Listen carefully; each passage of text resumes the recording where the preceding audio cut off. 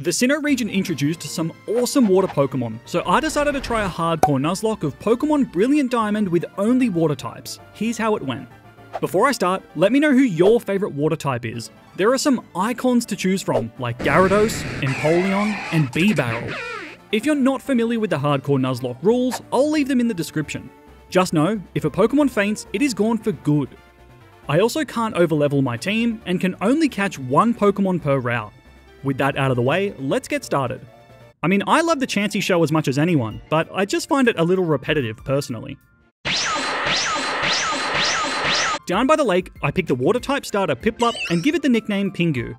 My mum tells me that Professor Rowan is intimidating and then gives me some running shoes. I can only guess that these are to run away from him if he tries to attack me. Please don't eat me. After heading north to Jubilife, I find this shady guy and his clowns and they give me a Poketch. The Poketch has all kinds of useful apps like the time, a calculator, and one that showcases the sponsor of this video, Boxu. Boxu takes delicious, authentic snacks from Japan and sends them directly to your door. But more than that, Boxu gives you a genuine Japanese cultural experience just in the tastiest way possible. I tried Boxu and absolutely loved it. My favourite was the apple caramel cookie from the Aomori Prefecture in northern Japan. I also had it with the Ashigara green tea, which was by far the best green tea that I've had since I last visited Japan. You can't get this quality anywhere else, trust me, you just have to try it. It could be for you, a friend, or family member, and with the holiday season just around the corner, a Boxu subscription is the gift that keeps on giving, with a new box every month, each having a cool new theme to explore. On top of that, you'd also be gifting them a chance to win free tickets to Japan. Boxu is hosting a giveaway for a free set of tickets for one lucky winner. To enter, all you need to do is be subscribed to Boxu before December 31st, and you'll automatically be entered. I'll include a link in my description so you can check out the terms and conditions and other methods of entry. So, for a premium Japanese cultural experience, click the link in the description and use the code KeeganJ10 to receive a generous discount. You'll get the tastiest snacks that you can't get anywhere else, all while supporting this channel. Happy snacking! After grabbing a fishing rod, I head on down to Route 204 where I cast a line and I'm able to catch Nemo the Magikarp. But for now, it's about as useful as a fork is for eating soup. Once I reach Route 203, my rival wants a battle. He has a grass type, but it doesn't know any grass type moves. Since Piplup knows Charm, I use this to lower Turtwig's attack to -6 and then slowly chip away at it, giving me the win. After travelling to Oreburgh City, I can take on Rourke, the first gym leader. A single water gun from Piplup is able to take Geodude down in one shot. Onix survives one turn due to its sturdy ability, but only sets up Stealth Rock and falls on the next turn. Cranados is next, and this guy is a real problem. It only uses Leer on turn 1, but a water gun from Piplup falls just short of taking it down. Cranados does use Headbutt on the next turn, but Piplup just survives and one more water gun gives me the win and the very first badge. I can now use the HM for Rock Smash, and use this to access the lower level of the Oreburgh Gate. It's here that I'm able to catch Daffy the Psyduck. After slapping some bowl-cutted galactic grunts, Piplup evolves into Prinplup, who carries on the tradition of awkward-looking middle starter evolutions. A short trip north brings me to Floroma, where I'm given a spray duck to water some plants, but I don't need that, I've got a real duck right here. Over in front of the Valley Windworks, I'm able to catch a Weasel. It's then time to take on Commander Mars. Mars leads with a Zubat, but on turn 1, uses U-turn, which instantly switches her into Perugly. I follow suit and switch into my Psyduck, and then use Disable. This locks Perugly out from using Scratch, which is its strongest move. Following this, I can safely switch into Prinplup and begin using Charm, which eventually lowers Perugly to -6 attack. After using one workup, Prinplup can clean up the rest of the fight with Water Gun, giving me a relatively easy win over Mars. It's then onwards to Route 205, where I'm able to catch Shellos, who I nickname Slurm. After escorting everyone's favourite liability, Cheryl, through the Eterna Forest, I finally reach Eterna City. It's here that I'm able to obtain the Explorer Kit, and I spent ages exploring the Sinnoh Underground. There's lots of cool looking areas here, but I couldn't find any new water-type Pokemon. After returning to the surface, it's time for the next gym, and to prepare, I evolved Magikarp into Gyarados, and also realised that I forgot an encounter. I backtracked all the way to Route 201, where I was able to catch a Bidoof. Soon after, at level 15, it evolved into a Bibarel who now gains a water typing. Gardenia looks like a friendly gym leader, but don't be fooled. This demonic harlot exists solely to ruin the day of any unsuspecting water trainer that wanders into her sights. Going up against a Roserade this early absolutely horrifies me. I have a plan, but it requires lots of luck, so I made sure to send plenty of prayers to RNGesus before the battle. I lead with Psyduck, who opens up his trench coat to flash Cherubi, lowering its accuracy. That one vibing cherry in the back doesn't really seem to mind, and I quickly lower its accuracy to -6. It can't really hit me now, so I switch into Prinplup. I then begin setting up with Work Up to raise my offense, reaching +6 attack. From here, a single peck is enough to pluck those cherries. Turtwig is next, but I'm faster and a single peck takes it down. Last is Roserade. For whatever reason, it went for Stun Spore, but fortunately missed. One last boosted peck finishes the fight, giving me the win. Roserade would have needed a crit to KO me from full health, so I don't feel too bad about Stun Spore missing. That strat was heavily RNG based, but I didn't mind taking the risk since it was still really early in the run. The risk paid off, and I can now move on to the Galactic Eterna building where I'll be battling with Jupiter. I lead with B-Barrel and use Defense Curl. I'm poisoned, but came prepared for this as my Pecha Berry heals this straight away. By using Rollout after Defense Curl, its power is doubled, finishing Zubat in one turn. Skuntank is much bulkier, but since rollout damage increases with each hit, 2 shots is enough to take Skuntank out. Kneel before your king, Jupiter. It's a vent that exchanges air from the underground. Huh, so you're telling me that if someone were to cover this, you'd suffocate in the underground? A short time later, I make it to Hearthome, but there's something really unsettling about the placement of this bed. Psyduck, come on, hurry up, I need to record this video. Daffy is laying down on its back. Are you sure? Boo. In the city, my rival ambushes me. His Grotle is a little difficult. It's bulky and uses Curse, which buffs its stats. I use Prinplup's Charm to nerf its offense before slowly grinding away with Bubble Beam. The rest of his team don't pose too much of a threat, and overall, it's a pretty clean win. When an immovable object meets an unstoppable force, my god, the power. Here I'm able to pick up the Good Rod, and now it's time for a little fishing trip. On Route 208, I reel in a Barboach. I decided to sub it into the team for Shellos, as its ground typing will give me a nice way of countering electric types, and it also forms a really good core with Gyarados. Then on Route 209, I'm able to catch a Goldeen that I nicknamed Klaus. On my way to Veilstone, I have a really close call with a Kadabra that crits my B-Barrel, but make it through safely to Veilstone City. There's a big shopping district here, and I spent nearly all of my money on TMs and fashion. I then move onwards to clear the path to Pastoria, as the next 2 gyms have the same level cap. On the way, Weasel evolved into Floatzel, and with the map now opened up, I can get a bunch of encounters. On Route 213, I'm able to catch a Wingull that I name Mine. Then in Pastoria, I can fish up a Remoraid. On Route 212, I catch a Wooper. And finally, in the Great March, I catch Mickey Mouse the Marill. And it has the huge power ability too, which is a big plus. Back to Veilstone. After reorganizing my team, I was ready to take on Maylene and her fighting type gym. I lead with Mickey. Metatite sets up a light screen, but this is completely irrelevant as I hit it with a physical Play Rough for the KO. Play Rough only has a 90% accuracy, but I've given Azumarill the wide lens which will increase its accuracy to try and counter this. Machoke is outsped and can't handle the intensity of Mickey, instantly falling to 1 Play Rough. Last is Lucario, and its steel typing makes it neutral to Fairy. It uses Bulk Up on turn 1, which is really bad as Play Rough is now no longer a 2-hit KO. On the next turn, it lowers my defense with Screech, and was planning to switch into Gyarados who knows Bulldoze, but Azumarill landed a crit at the perfect time. Earlier prayers to RNGs are still paying off. I got a lucky crit there, but in the end it was very clean. Unfortunately, I did end up overleveling Azumarill and Prinplup, so they'll have to sit out the next gym battle against Crash Awake of Pastoria City. It's a showdown for the title of the best water trainer in all of Sinnoh, and I feel ready to take the crown. Side note, are these his eyebrows or his hair? I have no idea. We both lead with Gyarados, but as it turns out, Gyarados can learn Thunderbolt for whatever reason. I quickly electrify his Gyarados in 2 turns, giving me a very quick KO. Next is Quagsire, and I continue the mirror match by switching into my own Quag. I use Toxic to badly poison his, and then switch into Gastrodon, who I've equipped to stall with Protect and Recover. It takes a little bit of time, but ultimately, his Quagsire goes down with little risk. Last is Floatzel.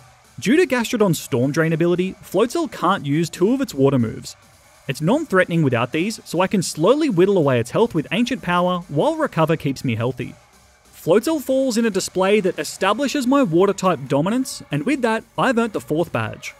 Before I can leave the city, my rival shows up again, but I quickly remind him who wears the pants in this rivalry. Then an adult gives me some pills to feed some Pokemon. Yeah, okay, that sounds reasonable. This lets me travel onwards to Celestic Town. After my comically small snake and I take care of Team Galactic, the town elder gives me some Surf TMs, which is the greatest gift possible for a water-type team. After heading back to Hearthome, I can challenge the 5th gym. Fantina has some strong ghost types, but I do have a plan to deal with her, and it starts with this doofus right here. On the first turn, B-Barrel outspeeds Driftblim and lands a Yawn. I'm burned in the process with Will-O-Wisp, but this really isn't a problem as I switch to Gyarados on the next turn when Driftblim falls asleep. I then set up a substitute and begin setting up Dragon Dance. Driftblim wakes up, but since it takes 2 turns to break my substitute, I'm free to set up more Dragon Dances, bringing my attack to +3. From here, Driftblim goes down to 1 Waterfall, and I have plenty of HP to survive its Aftermath ability. Next is Gengar, but my stat buffs allow me to outspeed it and knock it out in 1 turn with Waterfall. Its Cursed Body ability didn't activate, but even if it did, I have Crunch in my moveset for Miss Magius, which also goes down very quickly. That strat was a little bit cheesy, but I'm pulling no punches in my revenge tour of the Sinnoh region. Now with access to Surf, I can cross Route 218, where I catch Squilliam the Tentacool. The end of this route brings me to Canalave City, where my rival is waiting to ambush me. His team doesn't pose too much of a threat once I get Gyarados out in the rain, and I quickly clean him up without too much trouble. This clears me to head over to the Canalave gym to tackle Byron and his steel types. I've put together a plan that requires my starter, so I bench Quagsire to make room and evolve my Prinplup into an Empoleon. It's now a water and steel Pokemon, which is an absolutely awesome typing. Against Byron, I lead with Empoleon and immediately set up Stealth Rocks. 2 of Byron's Pokemon have the Sturdy ability, but this Stealth Rock will make that a non-factor. After weakening Bronzor and stalling up the Trick Room turns, my plan is to set up Rain with Pelipper before switching into Float Cell. But there's a problem. Bronzor knows Sandstorm and uses this to override my Rain. As such, my workaround is to first switch into B-Barrel and use Yawn to put it to sleep.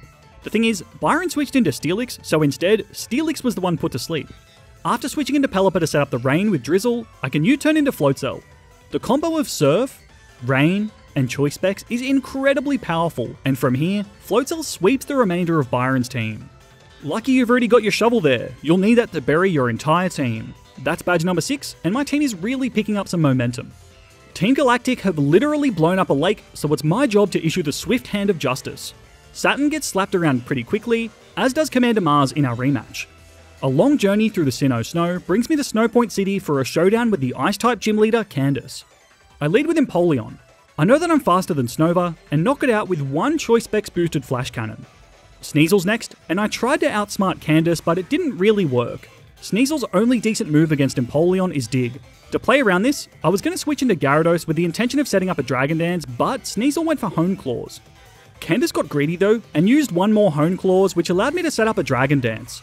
Since I now outspeed, I can use 1 boosted Waterfall to pick up the KO. Next up is Medicham, and I'm in range of a crit Rock Slide, so I switch into Gastrodon. I land big damage with Earth Power, and then switch back into Gyarados on the Brick Break, landing an Intimidate. I did have to risk a crit anyway, but Gyarados just hung on. However, Gyarados is about to fall to the hail damage. Psych, my Citrus Berry heals some HP, but I did get flinched. I pivot into Pelipper via B-Barrel, as Pelipper won't live 2 Rock Slides. I do survive 1, and at this range, a single wing attack can finally finish off Medicham. I wanted Pelipper in versus Abomasnow, as I can be certain that it won't go for Earthquake as I U-turn into Empoleon. From here, 1 Choice Specs Flash Cannon should finish Abomasnow, but this gets complicated when Abomasnow sets up Aurora Veil. I can no longer one-shot Abomasnow, and a crit Earthquake would be deadly. My goal is to stall out the Aurora Veil. I do this by pivoting my team around to bait out Earthquake, only for these to fall on my flying Pokemon, as well as Blizzard onto my non-flying types. A switch into Pelipper as Aurora Veil wears off allows me a safe U-turn into Empoleon, who eats a Blizzard like a bowl of Frosted Flakes. From here, I can resume with my original plan, and 1 Choice Specs Flash Cannon finishes the fight. That fight got really messy, but my team was unscathed, and with that, I've earned badge number 7. It's not about winning or losing. That's very bold coming from someone who has done nothing but lose this entire run. Over the next section of the game, I battle with a small army of galactic grunts, but things don't really heat up until I make it to Spear Pillar. Oh god, it's possessed! Help me! After Cyrus summons the God of Time, I take on a double battle versus Mars and Jupiter. This one's always dicey, as my rival leads with a very underwhelming Munchlax. I go with Gyarados, and my plan is to set up Dragon Dance. I'm holding a Person Berry to nullify the Confuse Ray, and it works pretty well as my opponents focus on Munchlax for the most part. Once I'm at +3, I begin targeting Jupiter's Pokemon, but due to Reflect, Skuntank just lives a Waterfall. My rival took out the other Bronzor, meaning that both Ace Pokemon are on the field at the same time. I can take Skuntank down with another Waterfall, but Purugly does big damage with Body Slam, so I have to switch out. Although the last few Pokemon aren't very threatening, and I can clean up the rest of the battle with Empoleon and Pelipper. The little man Cyrus then steps up to the plate, but I've prepared a fine selection of cheese for my strategy here. He leads with Honchkrow, but I quickly take it down with 2 waterfalls. Cyrus then sends in his own Gyarados, and this is where my plan comes to life. I pivot my team in a way that allows me to land multiple Intimidates with Gyarados basically for free. This can be achieved by switching into Empoleon. The AI will then try for a super effective Earthquake, but this lets me bring Gyarados in for free while lowering Cyrus's attack. With this strategy, I was able to nerf Gyarados into the ground. From here, I'm completely free to set up 3 Dragon Dancers, and with these boosts, I can clear through the rest of Cyrus's team very cleanly. I was feeling confident and faced up to the Time God himself. Gastrodon does big damage with an Earth Power, but on the next turn, a Roar of Time absolutely eviscerates my poor Pokemon. At this range, one Surf from Floatzel can clean up the last sliver of Dialga's health. We'd save the day, but at what cost? No one has the right to take away anyone's future, yet tell that to my dead slug. With Gastrodon's lifeless body in hand, I descended Mount Coronet before giving it a proper send-off. Rest easy, Slurm, you did good. A short trip through Route 222 brings me to Sunyshore City for the final gym. This one specialises in electric Pokemon, which sounds scary, right? The grass gym gave us a lot of trouble, so this one should too. Well, not exactly. We've got a lot more Pokemon, items, and moves available now. Volkner needs a fiery battle to lift his spirits, and oh boy have I got just the thing. I lead with Whiscash and begin buffing my special defense with Amnesia. Raichu can only hit me with Surf, allowing me to reach +6. I've taken some damage though, so use Rest to recover, but my Chesto Berry wakes me up immediately. A few Earthquakes then take care of Raichu. Ambipom is next, and this guy is a real pain. It can combo double hit with its Technician ability to deal some insane damage. I have to switch, but pivot carefully to take advantage of my ground type's immunity to electric attacks. First into Gyarados for Intimidate, and then into Quagsire on the Thunderbolt, then into Pelipper to set up Rain, and then back into Quagsire on another Thunderbolt. Finally, then into Empoleon. At this range, one rain-boosted Aqua Jet can finally KO Ambipom. Octillery has some good coverage in its moveset, but it isn't overly threatening. A switch into Quagsire lets me put it to sleep with Yawn, before Floatzel finishes it off with 2 Choice Specs boosted Surfs. Last is Luxray, and the pivoting continues. Eventually, I switch into Quagsire and land a Toxic, badly poisoning Luxray. A mixture of Protect, as well as pivoting between Gyarados and Quagsire, allows me to stall as Luxray eventually succumbs to the poison. That win gives me the final gym badge, and Volkner was thrilled with our match. I think this is the first time that anyone has ever enjoyed being Toxic stalled, but to each their own. A short surf across Route 223, and one Mantike later, and I'd made it to Victory Road. I stepped carefully, making sure to avoid the optional battles, safely making it through with no casualties. I'd finally made it to the Pokemon League, but my rival ambushes me and wants one last L, so let's deliver that. I lead with Choice Specs Floatzel and hit a big Ice Beam, but Staraptor survives due to its Focus Sash. It does set up Sunny Day, but falls on the very next turn. For whatever reason, he then sends out his Torterra, and this is perfect for me. A single 4 times effective Ice Beam absolutely demolishes it. I have to switch against Rapidash though, as Choice Specs locks me into Ice Beam. I go with Pelipper, as its ability will replace the harsh sunlight with rain. A Water Pulse falls just short of getting the KO, but after recovering some HP with Roost, I'm able to finish Rapidash off with a U-turn, which lets me bring out Gyarados against Heracross. Heracross sets up Swords Dance, and this means that Rock Slide could do big damage to Gyarados. As such, I switch into Empoleon, and I use Flash Cannon, followed by the priority Aqua Jet, allowing me to take down Heracross. Next up is Snorlax, and this guy can be deadly. I expect an Earthquake, so switch into Gyarados for a free Intimidate, before going with Quagsire. After landing a Toxic, I stall out the poison by pivoting, giving me a very clean KO in the end. Last is Floatzel, but 2 Thunderbolts from Gyarados cleans it up, giving my rival one last L to hold. It's been real, Magma. Before I go any further, there was one more Pokemon that I wanted to find. Everyone's favourite beauty, Feebas. Feebas appears on 4 random water tiles while fishing in Mount Coronet. It's pure RNG, but I was determined.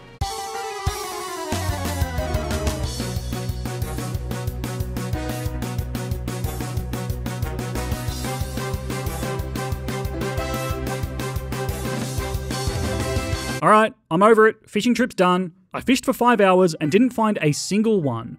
But as I floated there among my own impatience and salt, I did have time to put together a plan for the Elite Four, and this was the team of champions that was going to get me the crown. My revenge tour on the Sinnoh Pokemon League begins right here. Aaron's team of bugs are just begging to be squished, so I've devised a plan to do just that. Pelipper is my lead, and it runs a deadly combo that goes something like this. Hurricane is a hard-hitting flying type move that doesn't miss in the rain. Pelipper's ability sets up the rain, and I've also given it the choice specs. This deadly concoction turns my Pelipper into a stone-cold killer, sweeping through Aaron's first 4 Pokemon with its super effective Hurricane. Drapion could take Pelipper down, so I switch into Empoleon, who is immune to Cross Poison, then into Gyarados, who won't be hit by Earthquake. After a single Dragon Dance, 1 Earthquake of my own is enough to finish the fight, and we can now move on to the next Elite Four member, Bertha. Bertha is much better than she was in the original games, but I've got a plan to exploit her bulky ground types. Her Quagsire has physical, special, and status moves, so it isn't easy to set up on. To get around this, I lead with B-Barrel and use Yawn to put Quagsire to sleep. On the following turn, I set up Stealth Rocks to prevent Golem's sturdy ability from activating. I then switch into my own Quagsire and use another Yawn as Bertha's wakes up from its nap. From here, a switch into Gyarados on the Earthquake from Quagsire is free, and I can now begin setting up with Dragon Dance. I'm poisoned in the process, but my Pecha Berry heals this. Now at +5 attack and speed, Bertha's team is absolutely shattered by the almighty Gyarados. It was definitely not pretty, but it was effective. That's Bertha done. Flint is meant to be a Fire-type trainer, but this team is a real mixed bag. Fortunately for me, his Rapidash lead is very exploitable. This fight begins the same as the last one. B-Barrel puts Rapidash to sleep with Yawn, and sets up Stealth Rock. This will be important later on. A switch into Gyarados allows me to set up once more with Dragon Dance. I had a Chesto Berry in case Rapidash went for Hypnosis, but it never did, and I raised my stats to +3 pretty much uncontested. From here, Rapidash goes down to a Waterfall, as does Steelix, as does Lopunny, and as does Drifblim. Infernape is holding a Focus Sash, but the Stealth Rocks that I set up earlier nullifies this, and with one more Waterfall, Flint goes down in an embarrassing display. Lucian's team has access to screens, Trick Room, and a deadly Alakazam, which can make it difficult to navigate. But I think Empoleon is just the penguin for the job. As Mr. Mime sets up Light Screen and Reflect, I begin by using Swords Dance on Empoleon. Since Mr. Mime's 2 attacking moves are not very effective against Empoleon, I'm free to max my attack. However, as it's holding the Light Clay, Reflect will last for 8 turns, so I also use Protect to help stall this out. For my plan to work, it's vital that I remove Mr. Mime just as Reflect ends, which I successfully do. My maxed attack, combined with the Mystic Water that I'm holding, means that I can sweep through Lucian's first 4 Pokemon with Aqua Jet. My Empoleon is pretty slow, but Aqua Jet has a +1 priority, meaning it will land before any of Lucian's moves, regardless of my speed.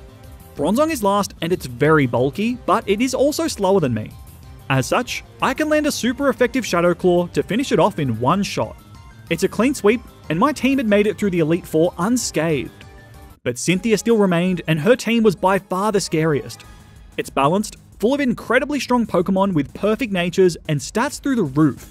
I had a score to settle with Cynthia, and this is a team that I believe can get the job done. Leading with B-Barrel, I first use Amnesia. This buffs my special defense by 4 stages thanks to my simple ability, meaning that Spiritomb can barely touch me. This buys me plenty of time to set up Yawn and Stealth Rock. With Spiritomb asleep, I switch into Gyarados and set up 2 Dragon Dances.